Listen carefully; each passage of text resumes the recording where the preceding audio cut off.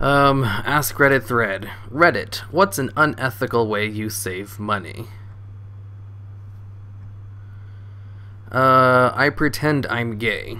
The gym I go to charges $50 less if you register as a couple, not as a single. But I don't have an SO, so my best male friend and I registered as a gay couple. The first day, the manager almost asked us to make out to prove it. He decided it was homophobic, so he stopped. When we come in, he's always staring while we use the machines together, like he wants to catch us doing something sexual. You're going to wish you had just paid $50 when you have to blow your friend to throw the manager off your trail. Choo choo, bro job, bro job. I have to say, that is a lot of work just to save a few bucks.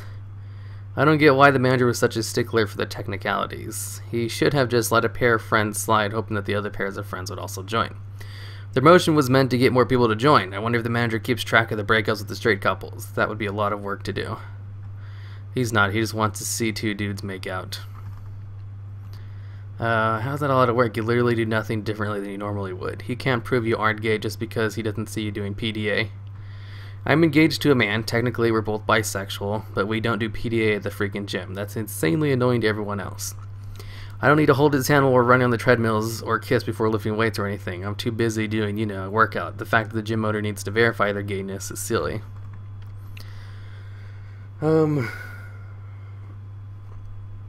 Sneaking into meetings you're not invited to and stealing donuts and cold cheese. You can even take this further. That's 4 hours that I'd like to have back. Who called that meeting anyway? I must have left my calendar in there. Oh. I've discovered a primitive donut scavenging man clad only in yellow sticky notes. I was once like you before the Great Riff. But rather than leave in humiliation, I decided to stay and live off the land like our proud ancestors. To ensure a bountiful harvest, I do my donut dance to the gods. When that doesn't work, I distribute meeting notices. You're the one. Okay. Let's see. When I get the cooked breakfast from the canteen at work, you're allowed 5 items. I always take extra bacon and hide it under the beans. That's free bacon. I still use student discounts whenever I can. Not a student. I graduated in 2013, my senior year that came with the new ID card, which doesn't expire till 2018. Ooh. Oh, I wonder how mine expired. I don't know. I finished high school in 2010. Oh, that seems like so long ago. 6 years ago. I'm an old piece of shit. My college ID doesn't have an expiration date. I've been out of college nearly 4 years now and still use it. I don't even think I still have my old ID from high school. Bumming off different friends for their paid subscriptions. Netflix, Hulu, Amazon Prime, Zinfini, Sam's Club. Let's see, my sister pays for the Netflix account. I pay for Hulu. I pay for Amazon. I also pay for Crunchyroll and Funimation. Yeah, I pay for 4 subscription services. Amazon, I don't even really use that. If anything, my sisters use it more than I do. But I was buying a whole bunch of crap, and I was like, I might as well just pay for Amazon Prime, considering how much I buy from Amazon in the first place. And I had already spent like $50 on shipping, because I had Amazon Prime for like the longest time, because they give you a discount when you were like a student. But I used up the year of the student. I think I got a second year of a student payment. Then they finally kicked me off of it. I was like, I don't need Amazon Prime. I don't buy that much stuff anyway. Shipping can't be that expensive. Then after buying a few things and spending like $50 on shipping, I was like, you know what? If I had just bought Amazon Prime, because this has only been a couple of months, and I just happened to buy a few things that cost me a lot of money in shipping, I might as well just pay the $80 for Amazon Prime for a year. Because it pays for itself with all the free shipping. Yeah, considering how much my other family members use, because they all have their credit cards registered on my account. They just log in to use my Amazon Prime. So considering all the free shipping I've saved, it's already paid for itself. But you also get movies and stuff, which is nice. I've been planning to watch Korra. I don't really watch Amazon or Netflix that often, really. Fitting there, I watch Crunchyroll the most, but every once in a while I do watch stuff from there. So it's nice to have. Netflix isn't that expensive. If you divide the monthly cost of Netflix between 4 people, you plus 3 friends, that does not equal a cost of pizza and snacks at social gatherings. Even if you only get together once a month, your friends are paying too much. I have a friend who bums our Hulu and WWE network. That bitches about content and prices on Facebook. Fucker, I would change the password, but he's one of my husband's best friends. I've been a bit depressed and haven't spoken with my friend for a few weeks. I use his Netflix account. He just changed the password, and I don't want to ask him what it is right away because it's fucked up. I only talk to him to get the Netflix password. Yeah, I wonder why he changed the Netflix password. Buy rotisserie chicken from store. Eat 3/4 of it, returning it claiming it was undercooked. I had a lady do this every week at a store I used to work at. I hated her with every ounce of my being. Why wouldn't management catch on banner from the store? Some customers are not worth having. Affluent neighborhood in a major grocery chain. It's too much paperwork to ban someone, so I just give the refund and move on. That's actually what I would probably do as well. Back when payphones were a thing, you could carefully shove the fat McDonald's straws into the change slot to my city to get free calls. You could also just... what was it? There's a commercial about how to make the collect call. When you make the collect call, it allows you to say your name, but if you just say the message really quickly, they don't have to accept it. Like, Mom, come pick me up. That's your name. Would you like to accept a call from Mom, come pick me up? I want to practice. No. France here. Some people create groups where they each give 5 to 10 euro a month. I think that's euro. A month. The subway in Paris costs around 60 euro a month, and use the subway or other public transport without paying. When one of them get caught, the group use money to pay the fine. They each give to use the subway without paying. Wow, I've never met a whole country before. First National Bank of GameStop. Does anyone else use GameStop as a bank? I got really pissed off with the US Bank because I kept overdrafting my account, even though I opted out, and the same thing happened with my credit union when I got a debit card. Now whenever I get paid, I go pre-order a whole shitload of games. Whenever I need money, I go to the nearest GameStop and ask for my money back on a game I don't want and make a withdrawal. The lines are shorter at GameStop than the bank, and I can trade in old games and have money to go straight into my savings account. GameStops are just as prevalent as banks in my town. And I work at a mall, so it's even more convenient than running an errand to the bank or using an ATM and getting charged. The GameStop people are starting to catch on that I'm moving money around and only buying one pre-ordered game a year. If that, but there isn't a shit they can do about it. That's the best part. Since I always pre-order every game coming out, I'm still guaranteed to get all the exclusive content, whether or not I'm sure I want a certain game. It's like they're rewarding me for banking with them. I can't decide if you're retarded or brilliant. I don't think GameStops are FDIC insured. I'm very confused how this works. So he buys the game then returns it. What's the point of that? He puts full money down on a pre-order that then goes back in later and says he no longer wants the game, and they give him a refund. But with the added bonus of pre-order exclusives. In the 90s, I was starting my last year of school. You could have school dinners paid for in advance termly by your parents, or you could bring a packed lunch. I was a packed lunch kid, but if you got your packed lunch, you could get a school dinner and pay for it the next day. One day I forgot my lunch, so I got on the school dinner queue and waited to be served. I thought they'd realize I wasn't a school dinner child and tell me to bring money tomorrow, but they didn't. The food was actually not bad, and the next day I tried my luck again. They just assumed my parents had paid and nobody bothered to check. I got free school dinners for about a year. Wow, they don't check? I remember at my school, well, at least he did say in the 90s, that probably didn't have prevalent computer systems back then. Because we had to punch in our ID if we wanted to get food from the cafeteria. At my school, they had free lunches for kids who were low income, but to avoid embarrassment, they were given cards that looked identical to everyone else's card. The computer would just not charge their account. My friend would just give his card to other people and they'd get free lunch. The system had no check to see if the same card bought 7 lunches in one day. Wow. My mom got us hooked up with low-income lunches for a while in high school. Right after we started regularly having Chinese available, best 40-cent lunches of my life. I used to get reduced lunches all the time. I grew up really poor, so I either got free or really reduced lunch. Whole Food gives a 5-cent discount if you bring your own bag. Pick up single habanero pepper, free pepper. If you pick up a single. Oh, okay, so they cost 5 cents. If someone went to all that trouble, I'd just say go for it. Pepper doubles as a butt plug.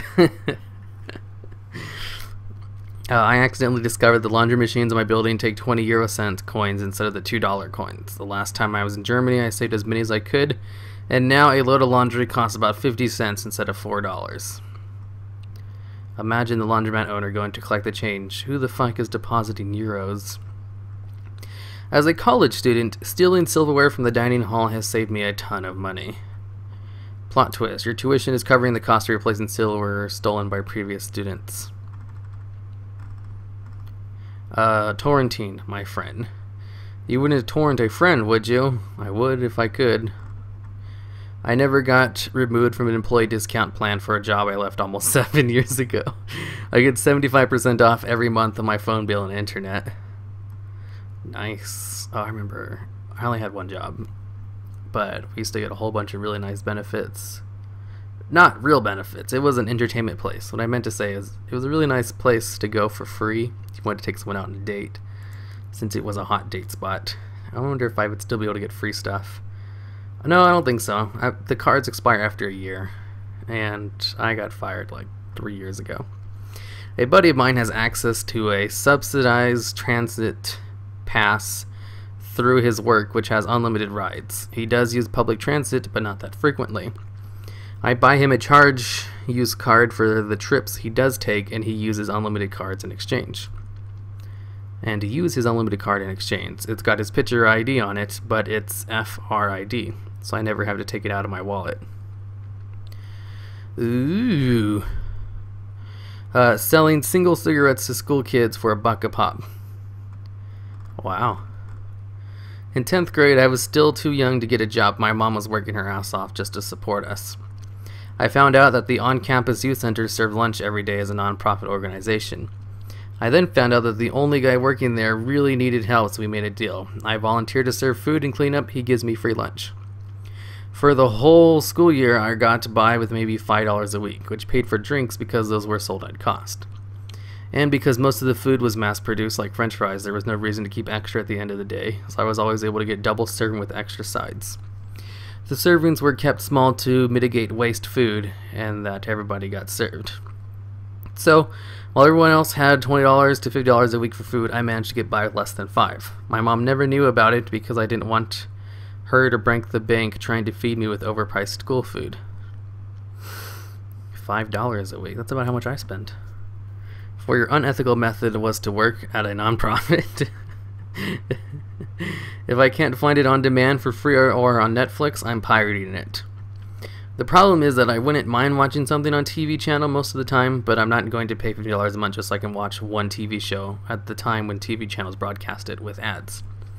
For half the price, you have Netflix. I can legally share Netflix, so it's only $4. It's full HD and 5.1 sound as well. What's the downside? Nothing. So I'm simply not going to pay that much. What's the point of that? Yeah, I'm pretty much subscribed to every major, what is it, video streaming service? Well, mainly because I'm subscribed to 2 of them that are purely anime, plus Hulu for the anime. Because for those of you who don't know, Hulu has the largest selection of anime out of all the streaming services. Netflix has a good selection. It's small, but they have like all of the best anime shows on Netflix. So if you just want to get into anime, Netflix is a great place because they have all of the great shows, which is pretty cool. I'm surprised for the small selection they have. They have top-notch stuff. I've already seen them all, obviously. But if you're new to anime, Netflix is a great place to start. Self-service checkout at the supermarket. No, I don't have any bags. Russell. You don't need to charge me 5p, Russell. When I got to the seminar, cinema, I bring my own sweets and popcorns. I'm always told I can't bring it in. I then ask to speak to the manager and tell him I have a severe allergy to nuts or milk or whatever. He then just stands there awkwardly and just lets me in. Wow. I carry a good-sized purse, not so large as to be suspicious, but large enough to fit a couple of water bottles and a buttload of candy. I've never been to a movie theater where they insist on inspecting your bags. I commute to work by train and have a subscription ticket for it, but I don't pay what I really have to. I have to change trains on my way, but the ticket really is only for one train route. None checks all the zones marked on my ticket, only if the date is right. This saves about 30 euros per month. I do this for about a year now. My tickets gets checked almost daily. I commute to work by train and have a subscription ticket for it, but I don't pay what I really have to. I have to change trains on my way, but the ticket really only is for one train route. Did you figure this out by accident, or did you just go for it? I first drove part of the way by car, then decided to try to leave the car at home to save more money. I don't want to get a pricier ticket just to try it out for 1 week to see if it works and get to work on time. I was hoping to don't get controlled, and if I would come up with a stupid excuse that my car's in the workshop. However, I was controlled, but no problems, no questions. I then decided to always use the train for the whole way to work, even if I had to get a pricier ticket. But I just never got a pricier ticket. Tried out how long I'll get away with it. So long, no problem. Alright, English is obviously not this person's not first language, but it was still, you can get the gist of it. Someone else is paying for my internet. A few weeks ago, I went online to see why I haven't been getting a bill. I expected to see a huge balance and a discount notice. Instead, I see my account is set up for auto pay, which someone else's credit card. This has been going on for a little over a year, and I do not intend to raise any flags about it. I thought this was happening to me a while back. Turns out it was auto drafting directly from my checking account, which is a different number from all my cards. Whole Foods trick. Fill your coffee bag with deluxe imported coffee beans. Write down the code for the cheapest kind. Thug life as you brew each morning. Fair trade. Good old fraud. It's not a trick, it's just illegal, mate. First criteria of the question, though, it's an unethical way to save money. So is just stealing everything you need, but I wouldn't recommend it. So my job sent me to Japan several times. The train system is interesting there, so we found fun ways to exploit the system. We figured out how to abuse the hell out of the station pass. When you get on any train, you can buy a ticket to your destination, or you can buy a station pass, which is about 50 cents. When you get off, you scan the station pass, and it calculates how far you've ridden and charges you the difference. When we got off the plane in Tokyo, we bought a dozen train passes for Tokyo Station. Then when we arrived at our destination, about a $100 fare from Tokyo, we purchased a month-long ticket between adjacent stations. This ticket will let you on and off the train at either of those stations for a month. It's very cheap because fare between two close stations is only a few bucks. Travel to Tokyo, hop on a base station, use monthly pass, hop off in Tokyo, use station pace. Cost $100 ride, 50 cents. Travel home, hop on to Tokyo with station pass, hop off base station with month pass. Cost for ride, 50 cents. And also for fun sightseeing, you can ride the trains all over Japan for free as long as you don't leave the stations. Huh. Can you explain it differently? I didn't understand at all. More or less, they scan a card saying they left a nearby station to come to where they are. In reality, they traveled very far, but used a ticket saying they didn't. In my city, you can either load a monthly subscription or just load a set amount of money into your bus pass. A ride, a monthly, is $100. So when I was busing to work, I used to just load $50 and not tap my card on the morning rides. I would only tap on my way home because the transpo cops were more likely to be patrolling in the afternoons. Now I drive to work, but the monthly parking pass is $200. Ain't nobody got time to pay for that, so I just park on the side of the street where there are 2-hour parking zones, but I usually don't move my car every 2 hours. It seems those rarely get checked because in the 2 months I've been doing this, I've only gotten 2 tickets at $50 a ticket. It's still the cheapest option, but I don't even bother paying the tickets because I work in a different province than the one I live in. And as far as I can tell, there's no collaboration between the two. Visa traffic tickets. They don't follow to make sure you've paid. Okay, so basically he parks in a place because it's cheaper to pay the ticket than it is to pay for the parking. Buy senior citizen movie tickets online and print out at work. The doorman never looked nor seems to care. They just point you in the direction of your auditorium. $2 saved per ticket. Cha-ching! I've been stealing bottles of ketchup and brown sauce from my local pub for years. Hell, I'd say almost all the glasses and mugs I have were liberated from that pub. After Netflix removed the season of 24 I was in the middle of watching, I canceled my subscription and restored to alternate methods of watching. You know it's illegal to look in people's windows, right? My wife and I decided to watch King of the Hill from start to finish on Netflix about 4 days before they took it down. Yar here fiddle dee dee, being a pirate is alright with me. If I am planning on going out and a fancy certain restaurant, I go online maybe 2 weeks in advance, sign up to their mailing list, and give my birthday as being the day I'm planning on going.